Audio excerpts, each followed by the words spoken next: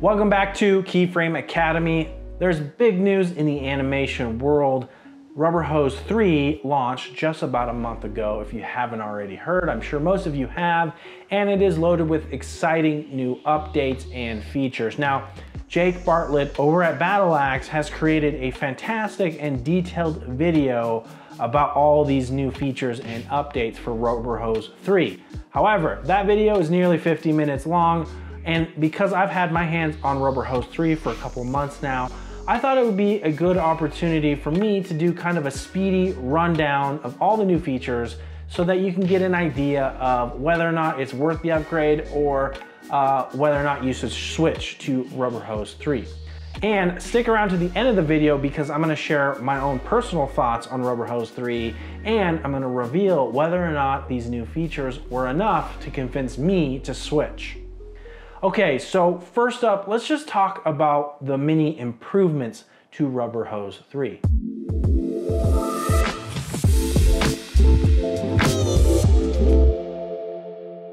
Rubberhose 3 has a completely revamped UI. It's still broken up into the different sections, but now there's new sections like this new power section, and that section has a few new goodies inside that we will go over in just a moment. Let's talk about Rubber Rig. Rubber Rig has been entirely updated and it's way better in Rubberhose 3. If you know how Rubber Rig worked in Rubberhose 2, you, like me, might also be suffering from night terrors. Rubber Rig used to work by placing the joints in a fixed location in your composition, right down the middle, and then you had to move your artwork around to fit where those joints were placed. It just was a really ineffective way to work. In Rubberhose 3, Rubber Rig works by simply rigging your artwork together according to a parented chain of layers. And a little tip here, if you're gonna use Rubber Rig, is to set your realism to 100% after everything's rigged up. Otherwise, when you start bending your limb, it will kind of get shorter, and then your artwork will start to not align with the joints correctly.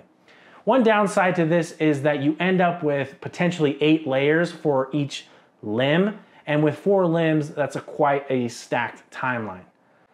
Rubberhose itself has been reworked under the hood and is no longer based off of the polystar for creating a limb. That was a clever way to kind of create this faux IK. The new version has some new features that are made possible by this kind of rework under the hood.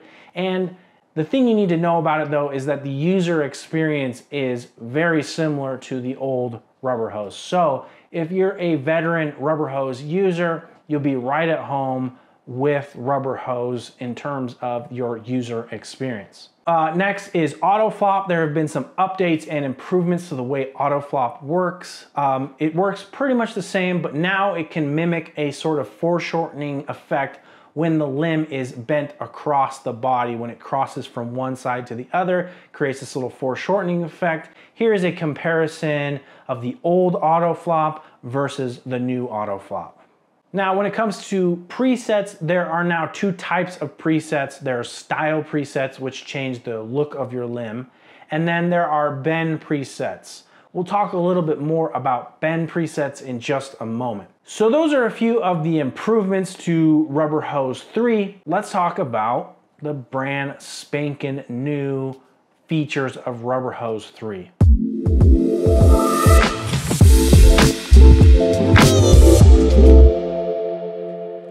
Of the new updates that have come, I think the most exciting is the ability to add bends to your limbs.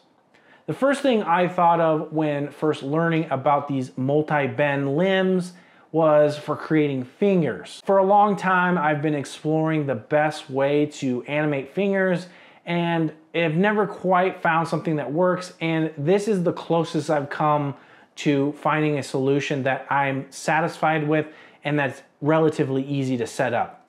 Now, I've actually used Rubberhose 3 to create a finger animation for a video on this channel a few months back.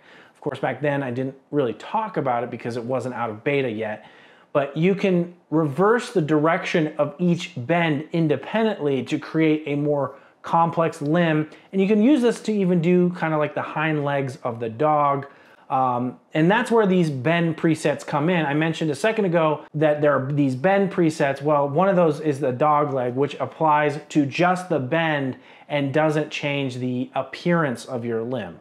So just a moment ago, I talked about with the new rubber rig, the one downside is you'll end up with potentially 8 layers per limb. Well, one way to solve all the different layers of your character is to use essential properties to extract the layers you use to control your character and leave all the art layers nested in the composition.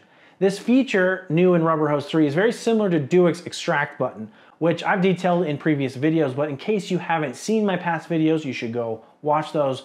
Extracting controllers using essential properties can be handy for 2 reasons. One, you can clean up your timeline by only having the controllers and the layers in your timeline that you use to control your character with. And 2, that means you can create one rig and then reuse that rig as many times as you want to create as many unique animations as you want with that original rig.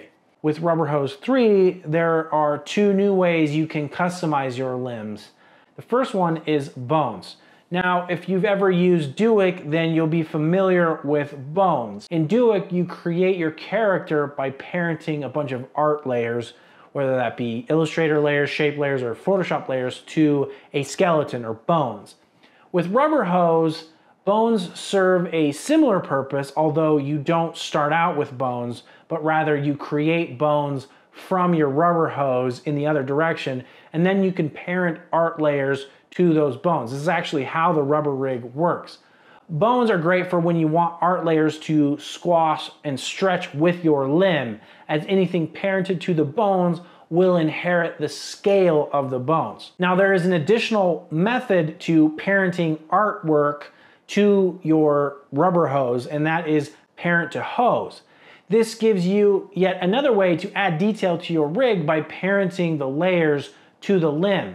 You can adjust where on the limb the layer is fixed to by sliding it up and down the limb. The advantage of this method is that while the art layer is parented and will move with your hose, it will not stretch with the limb. And with that, that's a brief summary of all the updates to Rubberhose. If I missed anything, let me know in the comment section below. And like I said in the beginning, if you want a detailed overview, I do recommend you go check out Jake's video on his channel, which is a very thorough walkthrough, almost tutorial, of everything new in Rubberhose. Now, I want to take a moment before we close out this video to bookend it with some of my thoughts and initial impressions on Rubberhose 3. If you've been a subscriber, and if not, hit that subscribe button, you are most likely abundantly aware that I'm a huge fan of Limber. So the big question is, are these updates to Rubberhose 3 enough for it to dethrone Limber as my tool of choice for character animation? And the short answer and the frank answer is no, it's not. But here's a few reasons why.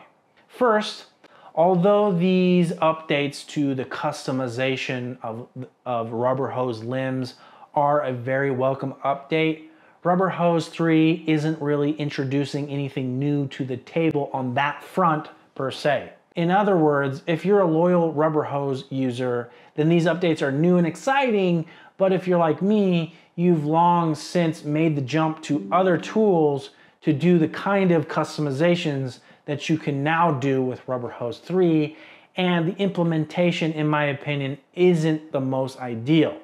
The bigger deal breaker for me is that Rubberhose 3 does not have FK.